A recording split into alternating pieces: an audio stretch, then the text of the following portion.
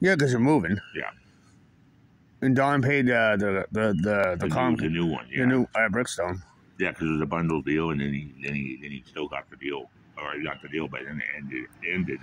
But still, it was pretty good. Didn't call anywhere in the U.S. and shit like that. He had that on Franklin Square too. Mm-hmm.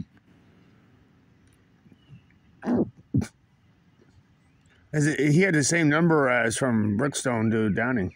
He did. He just carried it. Yeah, he carried it over. No, it was that was a different name. That was a different thing because he put it in his name. Oh.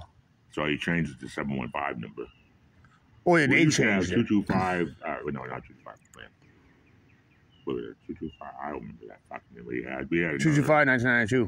Yeah, but there was another number. Yeah, you have that now. Yeah, Downing Street was... Not Downing Street, no, but I mean, Brickstone had the same number as Franklin Square. Yeah, no, I know that one. I'm trying to remember the old number.